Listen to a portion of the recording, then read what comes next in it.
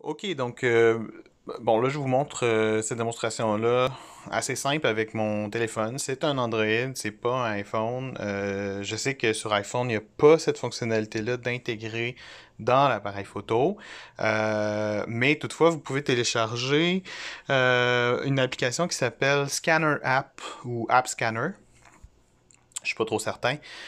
Et puis, donc, vous allez pouvoir faire la même chose que je fais faire avec mon téléphone. Donc, moi, avec le système MUI de Huawei, j'ai la possibilité d'aller chercher documents et il détecte, en fait, peu importe la position que j'ai, il va détecter le document en question. Donc, ça, c'est génial. Évidemment, là, moi, je me suis mis un fond noir pour être sûr qu'ils comprennent. Donc, même si je suis en angle, si par exemple, je clique ici et que je prends la photo, automatiquement, il va la mettre droite.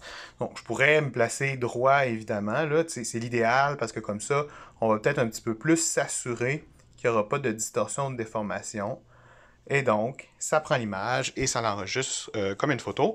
Et après ça, ben oui, c'est sûr que je vous conseille peut-être de l'ouvrir dans Photoshop, d'aller ajuster.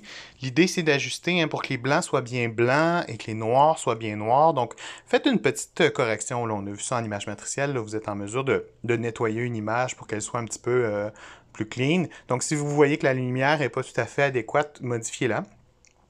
Si jamais votre application qui fait de la numérisation comme ça, comme je vous ai dit sur iOS pour iPhone, il y a l'application, me semble, c'est soit Scanner App ou App Scanner. Il y a aussi Tiny Scanner, il me semble.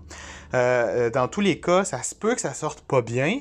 À ce moment-là, si ça marche pas, là, prenez une photo la plus droite possible. Essayez de la corriger le mieux que vous pouvez en gardant les proportions, OK? Puis en améliorant la luminosité. Et puis, on va travailler avec ça. Donc, faites le mieux que vous pouvez, évidemment, avec votre appareil. Mais sachez que vous pouvez utiliser donc des scanners, des numériseurs qui utilisent l'appareil photo de votre téléphone. Et puis, ben voilà, c'est tout ce que j'ai à dire là-dessus. Je pense que vous devriez être en mesure de bien réussir cette étape-là. Évidemment, on fait ça uniquement quand l'esquisse, elle est prête, elle est terminée.